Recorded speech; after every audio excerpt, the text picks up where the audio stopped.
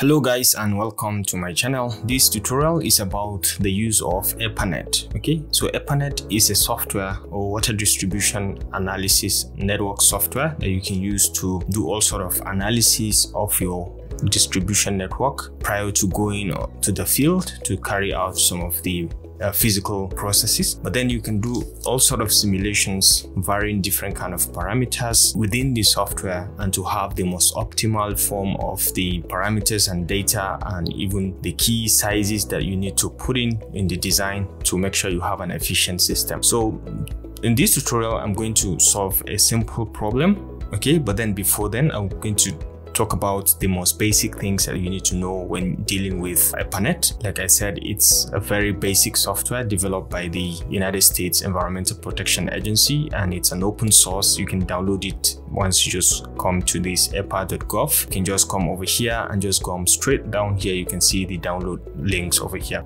So like I said, before we go deep into the software, we just want to explain the basic principles, the definitions of some of the key terms, the pipes, the nodes, the network, what is a looped and a branched network, and what is EPANET on its own, and what are the analysis methods of water distribution networks. Some of the key basic elements, including pipes, pumps, nodes. We're going to talk about valves and different kind of tanks. So it's just going to be the most basic, then I will couple it up with a very simple example that you can just follow along. So as a basic definition, we're just going to look at this very basic definition. What is a water distribution network? So a water distribution network is comprised of a number of links connected together to form loops and branches. Loops or branches. So we are going to take a look at the water distribution network in the next slide. And then these links contain pumps, fittings, valves, and other elements that you can find they are distributed along a particular network. So a link is simply a segment of the network that has a constant flow and no branches. Just get the definition: a constant flow and no branches. Each link may contain one or more pipes with different diameters connected in series. So that's the very basic definition, and that's what differentiates it with a pipe, because a pipe is a segment of a link that has a constant flow and constant diameter and no branches. Okay, so just take note of the key terms over here: constant flow and constant diameter and no branches. While in the case of a link, it is different diameters, even though it has constant flow but no branches. Okay, so let's take a look at a pipe. So this is a pipe, constant length, constant diameter, and then this is a link, constant length but varying diameter. We can have different kind of diameter 1, diameter 2, and diameter 3, all connected in series according to the previous definition. So let's take a look at what are nodes. Okay, and nodes, they are just the endpoints. So nodes are just the endpoints of pipe sections where two or more links are joined. Water can enter or leave the networks at these nodes. Okay, so at any given point within the node, water can enter the network or water can leave the network. And then we have loops. Loops is a closed circuit. The loop is a closed circuit, consists of a series of links in which the demand nodes are supplied from more than one pipes. Okay, so it's just a closed system containing pipes or links, and they are connected by nodes. So the path or what we call the water path is just represent the way or the route through which the demand nodes are reached from the source nodes. So just the routes in which the demands are taken from the system or from the network is what we call the path or the flow direction outside of the network. So next we have, this is a complete water distribution networks where we have the reservoir, we have the nodes, and we have different types of pipes. You can see them along connected. So this is an example of water distribution network. And then among the major basic principles you should understand in water distribution network is the continuity equation. Okay, the continuity process. So the algebraic sum of the flow rates in the pipes meeting at a node together with any external flows is 0. So that's just it. What comes in must be equal to what goes out. Okay, so whatever comes in must be equal to what goes out. So look at it: Q1 plus Q2 is equal to Q3 plus D. So Q1 that is coming in and Q2 that is coming in is equal to Q3 that is going out, and D that is also the demand on the node that's going out, so it should be the summation. Okay, so sum of this must be equal to sum of this that is coming in. Okay, what goes in must be equal to what goes out, and the demand should be Q1 Q2 minus Q3. So if you just want to rearrange this, you can have this. So a demand node is connected, the node is connected to 3 supply pipes. So you can see the 3 supply pipes, and then we have the demand node by the side of it. So next is we have the principle of energy conservation. So for all the paths around the closed loops, so this is a closed loop, okay, where we have different kind of nodes connected with a pipe, and then the water circles. The direction of water doesn't matter.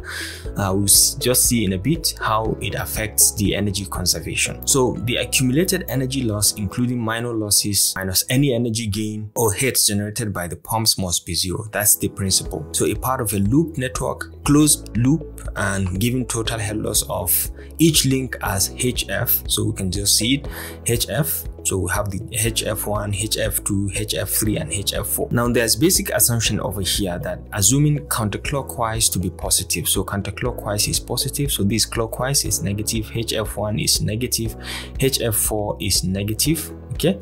Negative, negative, and then this positive, positive. So the summation of all of the energy must be equal to 0. That's the assumption. And then we have branched water distribution networks. So usually in branched water distribution networks, there is only one path, okay, one route coming from the main source, and then this one route is now distributing it to each and every one of the nodes where the demands are being carried out. And then generally, let's talk about EPANET. Okay, EPANET is a program for analyzing the hydraulic and the water quality behavior of water distribution networks, developed by this, we've just talked about it, and it's a public domain software. You can find this software, the downloads from here, we just explained. So what does it do? It analyzes the water distribution networks. This means determination of the flow in each link, determination of the pressure head at each node. This is what it does.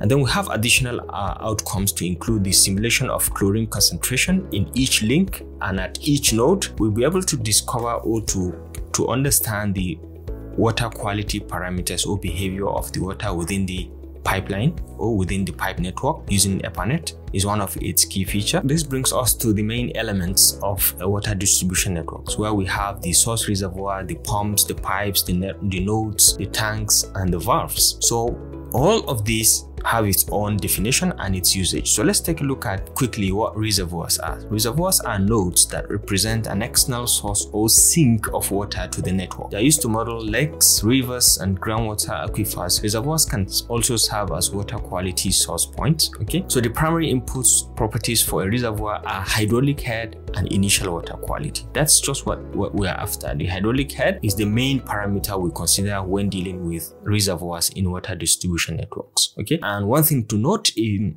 reservoirs is that because a reservoir is a boundary point to a network, its head and water quality cannot be affected by what happens within the network. Okay, so whatever happens within the network is not going to be affecting the reservoir as far as there's no water coming into the reservoir from the network. So then we have the tanks. Tanks are nodes with storage capacity where the volume of stored water can vary with time during the simulation. Okay, so during the simulation, of course, water is going to go out, maybe water is going to come in through a tank, and this can be determined during the simulation. So the main properties that we're after during a simulation within a tank is the bottom elevation, the diameter of the tank, the initial and the minimum and maximum water level. Okay, then we have the initial water quality. We can take all this at the beginning. Okay, so this is the most basic parameters or requirement or properties that we are looking at when dealing with tanks. So the principal computed outputs in tanks are the total head, which is the water surface elevation, and then we have the water quality. These are the key parameters that we are targeting when dealing with tanks: the total head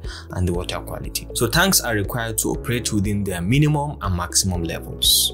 Okay, so we have minimum level on each tank and we have maximum level on each tank. So for some examples, you will be given some of these parameters. So this is just for your own information. And then we have the pipes. Pipes convey water from one point in the network to another. Okay, so EPANET assumes that all pipes are full at all times. So that's the basic assumption that EPANET gives to all pipes. Now the principles of hydraulic input parameters for pipes, the parameters we take note of is diameter, pipe length, roughness coefficient, and the initial status. That means, is it an open pipe? Is it a closed pipe? Does it contain a check valve, or what kind of valve does it contain? So these are the key parameters we pay attention to when dealing with pipes. Now the water quality inputs for pipes are the bulk reaction coefficient and the wall reaction coefficient. This is when you want to talk about the water quality in details. But for this is just for your information. What are the key parameters we pay attention to when dealing with pipes? So computed outputs for pipes include, so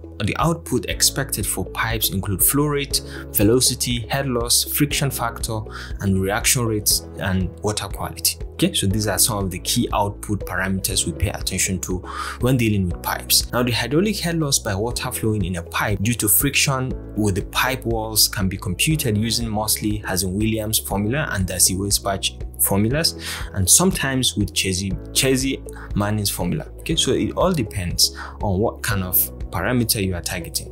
Minor losses caused by bends and fittings can also be accounted for by assigning the pipe a minor loss coefficient. So usually we assign a minor loss coefficient to the pipe, which can take care of the bends and also fittings. So this is the basic properties of a pipe. So then we have the pumps. The principal input parameters for pumps is its pump cup. In case of pumps, the principal input parameter is just the pump curve. Okay, so we are just targeting the pump curve. Pumps can be turned on and off at preset times if you just want during the simulations. Variables speed pumps can be considered. We can have different kind of pumps. Later we'll just take a look at different types of pumps that we have. And then EPANET can also compute the energy consumption and cost of a pump. All this you can find using EPANET, using this very simple software.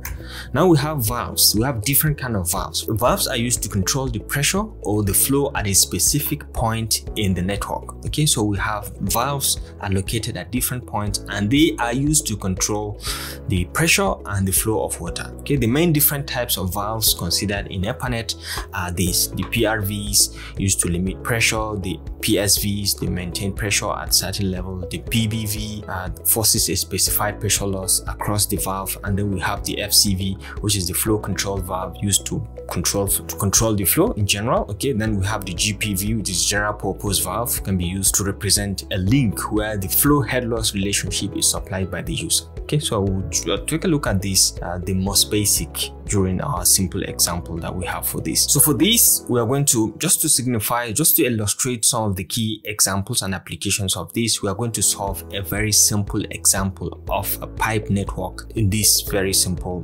class. So without taking much of our time, I'll just attach a video that I have made of an example of a pipe network analysis that I have done for your own consumption. So without taking much of our time, let's get into it. Hello guys, and welcome back to Epic Mentorship. Today's video is an on-demand video. I'm going to solve just one example using EPANET. I've done a video on EPANET before, but I was requested to do another one solving a simple example. So in today's video, we will solve this question, which is very simple, so direct. A 50-feet diameter tank is located in a city to supply drinking water for a small community. Okay, the tank is 20 feet high and is located 400 feet above the city. The tank supplies water with a constant flow of 4 cubic feet per second during the day. All the nodes in the network are located at 0 feet elevation. All the pipes have a roughness of 100. Use Hazen-Williams formula during your calculations. Minor losses are neglected. Table 1 shows the length and diameter of each pipe. Calculate the flow and velocity in each pipe and pressure in each node in the network as shown in figure 1. So figure 1 is the network where we are going to consider our water supply problem. So this is the tank and this is its properties, and then these are the other elements. We have the pipes, pipe 1 to pipe 21, and then we have the nodes, and this is the pipe configurations. We have the pipe numbering, we have the pipe length, which is constant at 50, and the pipe diameter is 12. And then down here we have the water demand on each node. Okay, we have on each node 1 to node 17, all the demands are stated clearly. And then we would set in the first case, we'll consider the whole network to have a constant supply through constant demand throughout the 24 hours. And then in the second case, we are going to consider the use of multipliers, where we have the demand varying according to the timeline in the network. To start with, you can download the EPANET software. Anyone who has watched the previous video will know how to download the EPANET software. It's an open software, free to use and to share with your friends. You can download it from this website, epa.gov. So it's a water research software. You can just come over here straight directly and click on the download button. You can download either the executable file, or you can download the software in a zipped format, and then you can unzip it and install. But I prefer to download the executable file directly. So clicking on this, you can easily download it over here. It's a very simple and weightless file, 3.5 megabyte. So once it finishes, it's a click-through website. You just locate the location of the software, and then you can just double click to start the installation, and then you can install it directly. It's a click-through software. You can just install it. So once you finish the installation, you open EPANET by just typing on EPANET. So this is the EPANET windows that it opens to us. For those who have the basics before, must have understood some of the key things that are in this software. But for the benefit of beginners, you can just give an initial overview of the use of the software. So this software is a water distribution network analysis software that it can monitor the flow of water within a particular community. It can monitor the flow, the velocity, the demand on each and every node, or on each and every location in a particular area. So you can design the water distribution network of any community using this small software before you go to the community and run it. You can put in all the elements, all the features that are needed. You can put them before you go to the community. So you have the map area. This is the network map area. Okay, other things that you have are the other key features like the nodes, the tank, the reservoir, the tank, the pipes and the pumps and all that. And then you have a range of other things which we can use as we proceed with this example. So in this example, as we have shown in the network, it's a very simple network.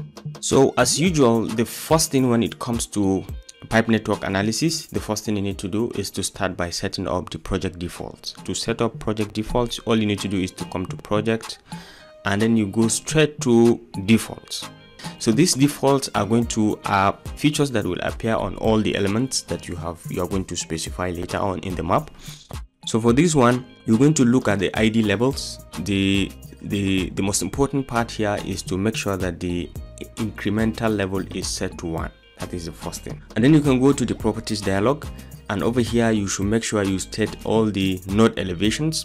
But in this case, it has been stated clearly in the question that all the nodes are at 0 elevation, so we have them at 0.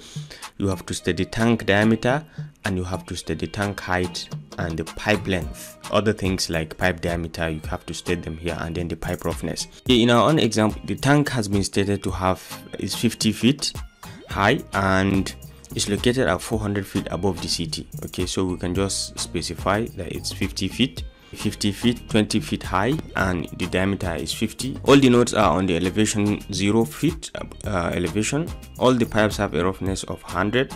Hazen-Williams should be used. Length is 50, so the pipe length is 50, so we have to specify pipe length as 50. The tank height is 20, the tank diameter is 50, and then the diameter of the pipes is 12. Pipe roughness is 100, it's given. Next is we can come to the hydraulics part, and we should make sure that the cubic feet per second is selected, not gallons per minute. So cubic feet per second, this is the flow unit. And then we should use the Hazen-Williams. It has been stated in the question that we should use Hazen-Williams. And I think at this point, that's all for the defaults. You can click on OK. And then the next thing is we go to preferences, click on the file, preferences, and then we make sure that at the general button, all these are selected except the clear file list, blinking map Hitler, and flyover map labeling, confirm deletions, and automatic backup file. All these are very important, so make sure they are selected. The formats, I think no need to touch anything here, and then you click on OK. The next thing is to draw the map. the network as it is, as you see it like this. We have it exactly as it is like this. We have the tank, and then we have the pipes located at different points extending from one node to another. So we will draw the pipe just like this, the way we have it like this. So we start with drawing the nodes. We have node 1, node 2, node 3, node 4, node 5, node 6 up to node 17. So we can just click on the node and then add. We just click node 1, node 2, node 3, node 4, node 5, node 6, node 7, node 8, node 9, and then we have node 10, we have node 11, 12, 13, 14, 15, 16, and 17. So we can easily draw our pipes accordingly to these nodes and to connect them. So all you need to do is to come to the pipe over here, click on it, and then we can start drawing the pipe links. So we start according to the pipe that we have in the description. So we have the arrangement: pipe 1, pipe 2, pipe 3, pipe 4, pipe 5, pipe 6. Okay, so we'll draw it according to this. But before we draw the pipes, we decide to put in the tank, which we have at the top here. We click on it and we have it at the top left here. So this is our tank. So the next thing is to start drawing the pipes. So we have click on the pipe, we click pipe 1 straight from one element to another. So we click from the tank to the first node, and we have our pipe 1 here. And we can have pipe 2 to click from node 1 to node 2, like that, and pipe 3 click from here to here. Don't worry about the straightening of the pipes, we will straighten them later on, and then you can see them looking professional. And then we have the next one, we just join from here to here, from here to here. Later we will straighten them and we will give the label, the appropriate label that is needed. So from this to this, from this to this, let me do it quite quickly.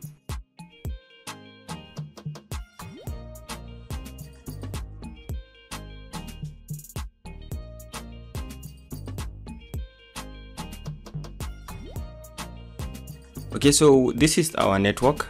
It corresponds to exactly what we have on the map. But like I said, don't worry about the straightening. I will show you how to straighten them. So to just straighten this network to look professional, all you need to do is to come over to the select object here. You click on it, and then you can come and start straightening it just by clicking on an object, and then you drag until you see it appear quite straight. So once it appears straight, you can click on another one, and then you drag until it's straight. You can go to the next one, just click, and then you drag until it appears straight. Then you can click on the down one, you can straighten as well. Okay, this is straight, and then you can click on the next one, and then you can drag until it straightens. You can click on the next one as well, and then you drag.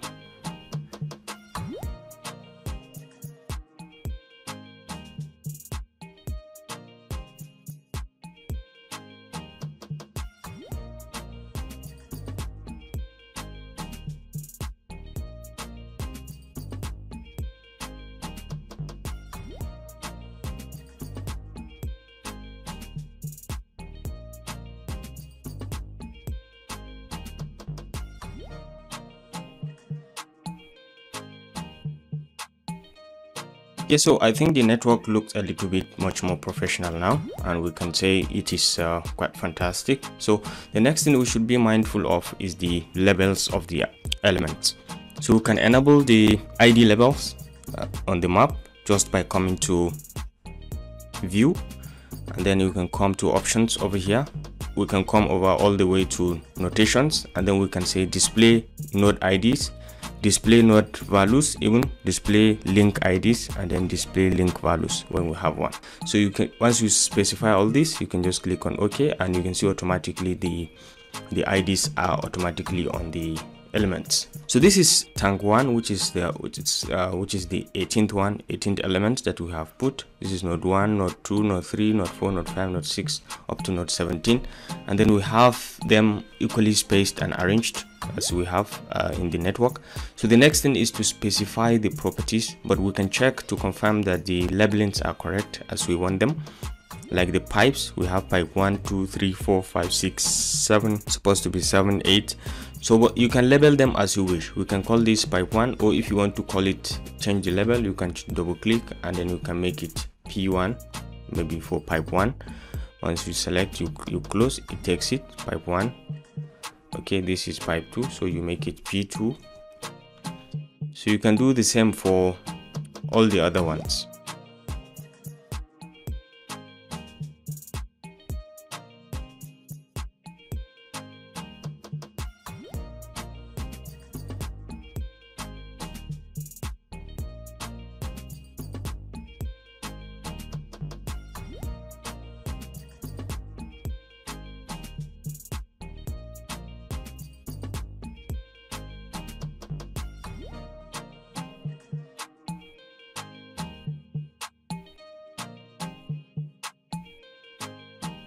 Okay, so we have the pipes renamed from pipe 1 to pipe 21. So the next thing is to specify the properties. Okay, let's try to rename the tank as well, so it takes its name. This is a tank. Okay, so we take it as a tank, so we have the tank over here. Alternatively, if you want to put in a text, you can come over and click on this, and then you can click anywhere, and then you can put, for example, the tank. Once you click on when you click out, you can move it to any location of your choice. So this is very easy to use. But alternatively, again, you can do the same from the properties dialog to change the name of the element. Okay, so next is we can specify the properties of each element. So we start with the tank, so we double click on the tank to access the properties. Okay, so these are the X and Y coordinates, which is depending on their location on the map. So you cannot touch anything, but if you know a particular coordinate system that you want to put, you can easily put, and then you draw the map just like that. But it's easy to just do it manually to have it well arranged. So the elevation of the tank, we have to specify initial level, maximum level, and then the minimum and maximum level, and the diameter of the tank. So based on the question, we knew that it was given in the question that the tank has an initial level of 10, elevation 400, diameter 50, and height 50. So we just specify this in the dialog. Initial level 10, elevation 400, diameter 50, and then we have the height to be 20. The maximum level is 20. So this is correct, and so this signifies that we are done with the properties of the tank. So you close, and then we can come to the elements. In the elements, all we need to specify actually is the elevation, which we have known to be 0, and then we have the base demand on each node as stated in the question, and then we have the base demand. So the base demand is what we will specify on each of the node.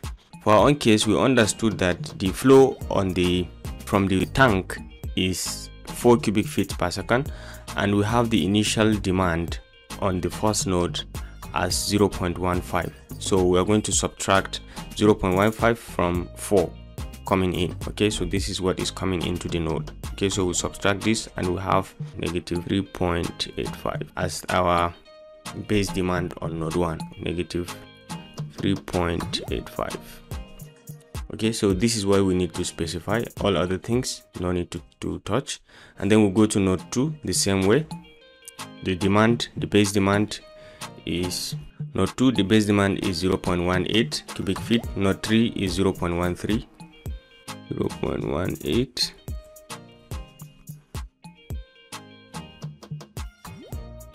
So node 3, 0.13. So we are going to specify the same for all the other nodes. Okay, so I put all the base demand on the nodes, on all the nodes as per in the question that we have. So we just replicated it here and we put in the tank properties, and then the next thing is to put the pipe properties, which we have already specified in the default. So the key thing that we need on each pipe is the pipe length, the pipe diameter, and the roughness, and we have already specified this on the default. So this is going to be the case for all the pipes, except if you have a specific case when you have to specify otherwise. Maybe within the network there is a specific place where the diameter and the length are varied. Okay, but in this case everything is constant as we have.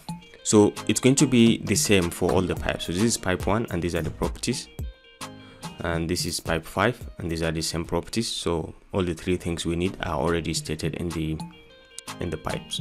So the pipe properties are already stated from the default section. So the next thing is, okay, so at this point maybe we can try to save it so that we can have it as a backup. In case of anything, we can always click back and open it from where we saved it. So to save any EPANET project, all you need to do is to come over here to file, and then you can go to save or save as, same way. Okay, so you can go to any location and you just specify the location where you want to save, and then you can put in water supply. So we save. Now it is saved. We try to run the simulation because we can confirm that all the other properties have been inputted correctly as we want them from the question. Everything is inputted correctly. So to run a very simple simulation, all you need to do is to come over to the run icon here and just click on it. So if it is successful, it will show you. If it is not, it will give you the error message and it will tell you why it's not successful, and then you can follow up and edit accordingly.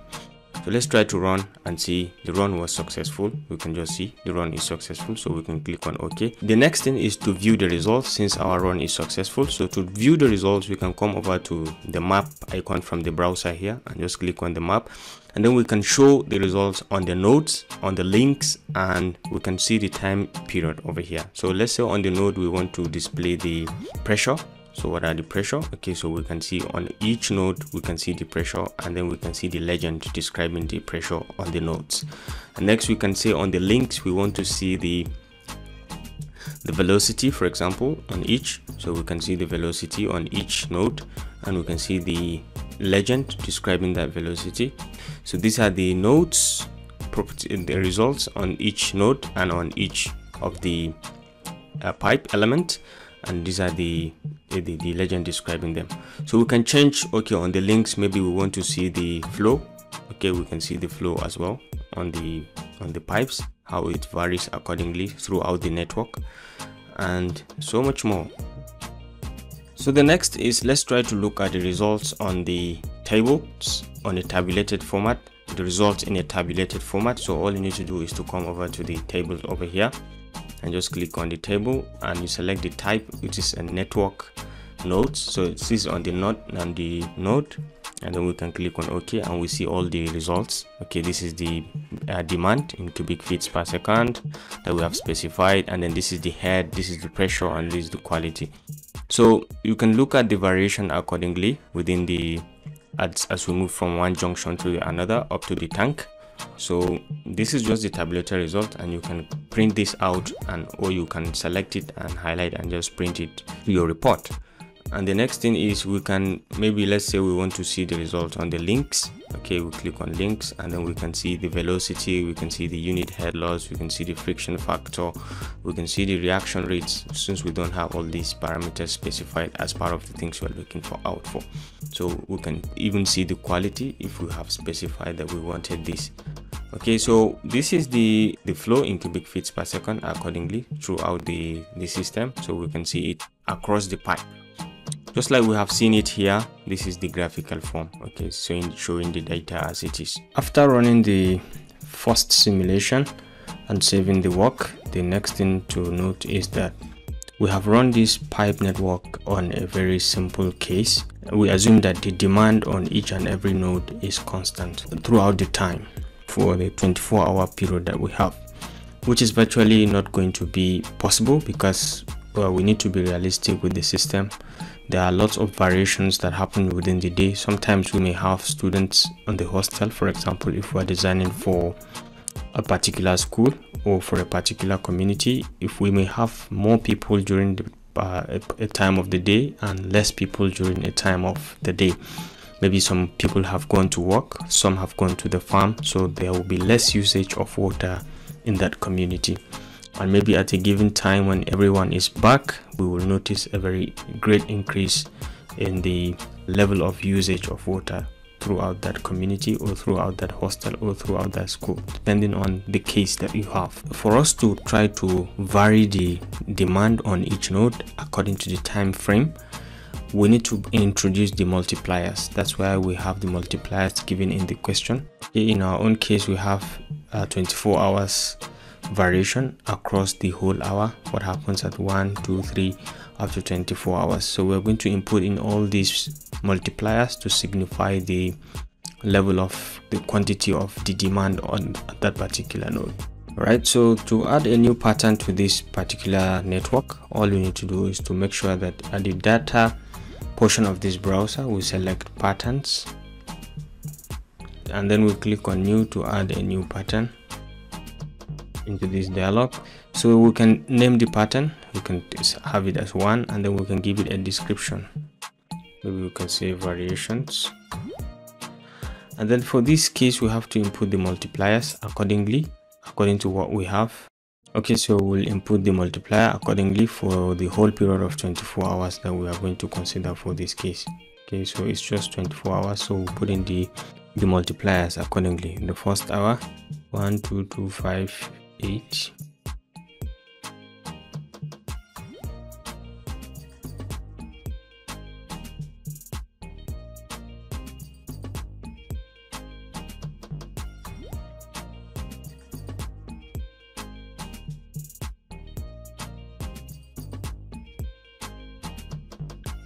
Okay, so accordingly you put the remaining ones.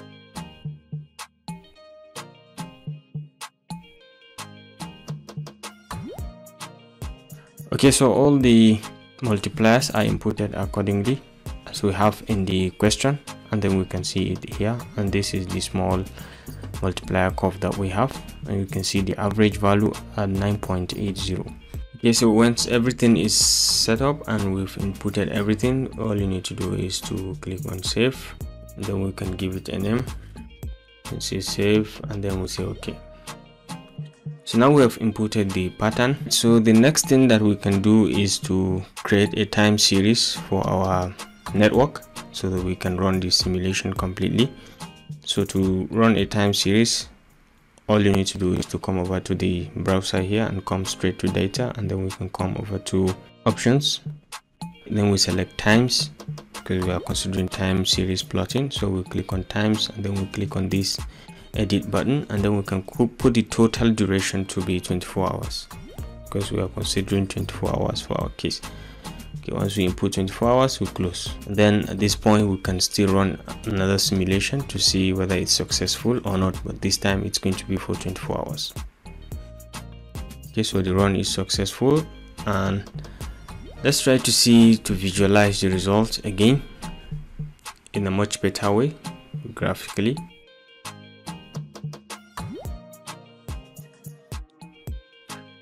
Okay, clearly we can see the pressure variation on node 4, so we can see it graphically as it appears.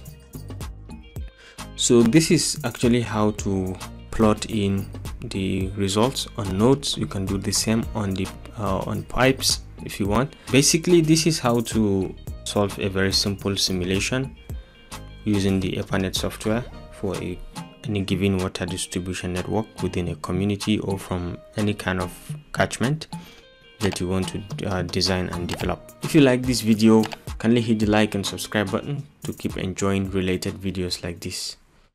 I will see you in my next video. Bye.